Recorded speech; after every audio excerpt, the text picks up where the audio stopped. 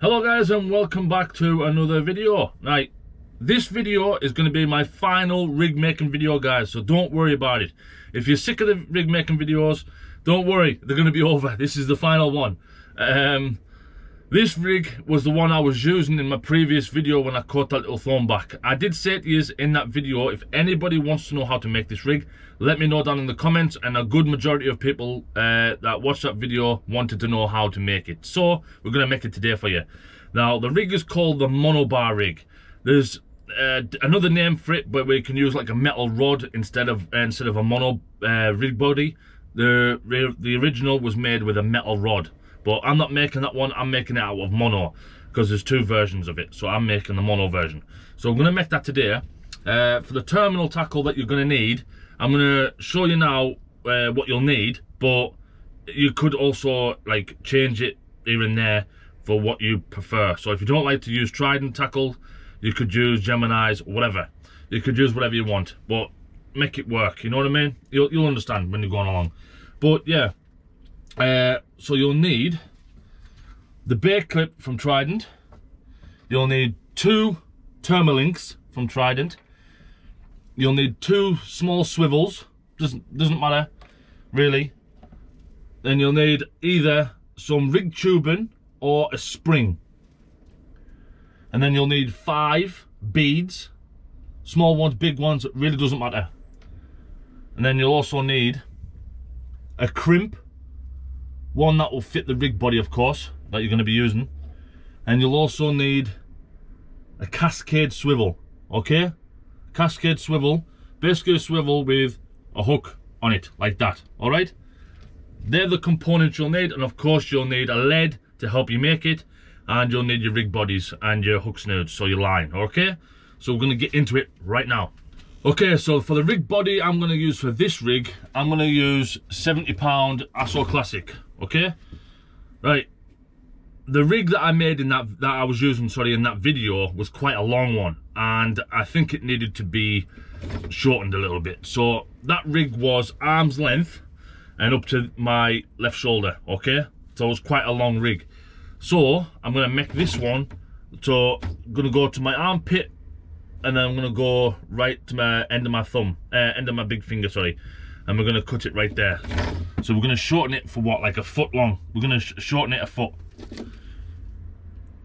Snip it there. And again, right, I'm just going to find my good scissors and I'll be right back. Got the scissors. Right, as you all know now, by now, when you're making your rigs, to make it a lot easier for your components to slide on your line, if you cut your line on the tip with a nice sharp point on the end of it, makes it easier to put the components on, okay? So the first component you're going to need, we're going to start from the bottom of the rig, okay? First component you're going to need is your Thermalink. Slide that in the hole that's on the Thermalink. Slide it right to the end and tie it right there, okay? Again, any knot you want.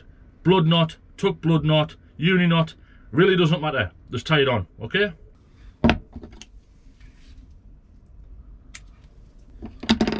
And there you go. Once you've got that tied on, that's the bottom of the rig. So the next component you're going to need your bait clip. Like that, pull it out, hook a lead on it, push it back in, click your Thermalink onto the bait clip, so it locks the lead in. So then it just makes it easier, so when it's dangling like that, you can start putting your components on, okay? So the first component you're going to need is a bead. You're going to stick a bead on. So with that little cut to an angle that you've done at the start on your line, makes it easier to put the beads and the other components on, like the crimps, okay? So the next component you're going to need is a swivel, and then another bead,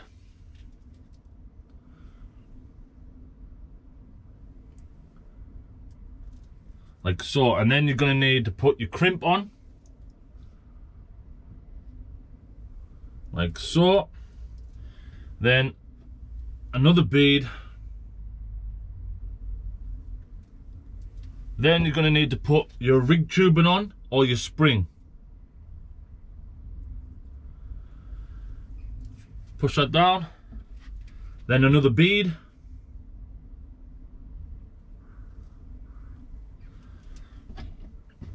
then another swivel, final bead, and then your last termalink. Or you could just use a swivel. It's entirely up to you, because this is the top of the rig that's going to get joined to your main line. So you could use a swivel or you could use a termalink, but I'm using a termalink.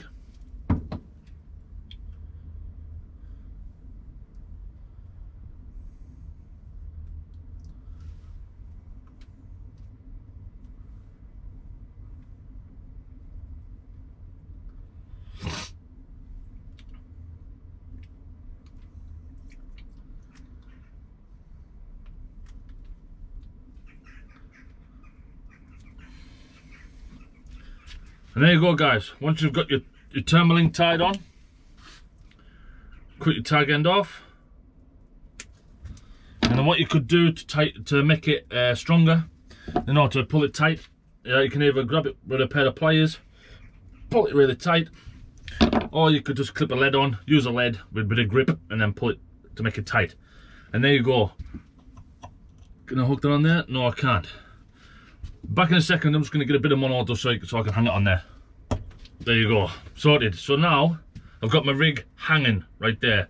So there's all the components that you should have on your rig body at the moment. So you've got your bait clip, your termalink, then you've got a bead, a swivel, a bead, a crimp, a bead, either your tubing or spring, another bead, another swivel, and another bead, and then your final termalink at the top. Okay, that there is the rig body 99% done. All you need to do now is where your crimp is, put it in your crimp tool or your pair of pliers, push it right to the top. So you've got your bead, a swivel, a bead, spring or tubing, and another bead, and then your crimp at the top, and then you crimp it with a little tiny gap right at the top where your knot is, and just crimp it there. Okay, like so. So then they will stay up there, and then the two beads and your swivel right here will move freely up and down the rig body like so. Okay, next component you'll need is your hook snood, which I'm using 30-pound amnesia. Don't cut a length off just yet, and tie it onto the free moving swivel that's on the rig body, not this one at the top, the one that's moving freely. Tie it on there. Okay, now once you've got that tied on there like that, you want to hold it down at the bottom. I'm hoping you can see this. You can hold the two beads and the swivel at the bottom, hold them down, and then pull some line off your spool and pull it up the rig like so to the top of where that swivel is at the top. Hold it there and cut it there. Alright, so cut that there, and this is where you put your cascade swivel. Okay, now the way you put it on first is with the hook pointing down, and you've got the big eye at the top. You tie it onto the big eye first, and there you go. You've got your cascade swivel tied on. Now you need to get the same line that you got from that you used here. Put a bit off, don't cut it off yet, and tie it onto the other side of the cascade swivel like that. Alright, tie it on there like so. Cut the tag end off, and then you've got that. Okay, now you get the hook on the cascade swivel and you hook it into the swivel that's at the top. Can't see, there you go. Once that's hooked in like that, you pull more line off your spool, pull it down towards the bait clip, and then you snip it there at the bait clip. Okay, right there. And then you put any hook of your choice. I haven't got a hook out yet, so I'll be back in 2 seconds. Right, I've got myself my hooks. I'm going to use a pennel hook on this one. I'm going to use a little tiny chinook to put on first, like so. I like to wrap it round just so that I can give it, you know, so it's not in my way while I'm tying this one on. the main one. So and the main one I'm using the 3/0 Specimen X Cox and Roll. Tying that on. Once you've got it tied on, cut the tag end off, and there you go. Now this is where the rig is basically done now. So once you've got it hooked, like hanging on your main line, on your rod, and you're going to rebait up, or if it's sitting there on your tripod and you're going to rebait up, what you could do first, of course, stick your bait on, put a couple of worms on, whatever you want to use for your bait that day. Once you've got it ready, lock it into your bait clip, like so. That won't come out of there. And then what you need to do now is, where your cascade swivel is, run that back up towards the swivel and pin it right in there. And there you go. Now the only loose line, which is this one here, is the one that you've tied onto the swivel right here. That there, you do not need to worry about that not being tight, okay? The one that you need to worry about being tight is the second bit of hook length that you've tied on to the cascade swivel that locks into the bait clip at the bottom. That's the one that you need to worry about. This one, I've been told, you can put this section of line at any length that you want, but it's entirely up to you. You know what I mean? You could have it a lot longer than that. You know what I mean? Because that's just running freely up the rig body, so you don't need to worry about that. All right. But the purpose of this rig is, acts like an up and over, sort of. Just depends how you make it, right? So if it hits the water, flicks off, the cascade swivel jumps off the top, and you've got yourself a long snood, like so, away from the lead. All right. So a fish picks it up, it can either run away from you, picks the lead up, feels the weight, hooks itself, or it runs towards you, hits the bead at the top, and once it's done that, that will give you either a slack line when it pulls the lead out, and then it could also hook itself if you're using a grip lead, that is. You know, the thing with this rig is, like with an up and over, the up and over is attached to the main line, the main rig body that's coming down here. All right, so then you know it's acts a bit differently. But on this rig, it runs up and down the rig body freely until it hits the point at the top or hits the point at the bottom. So it's giving the fish time to eat it before it feels any restriction. You know what I mean? So it's worth a try, guys, if you want to give it a go.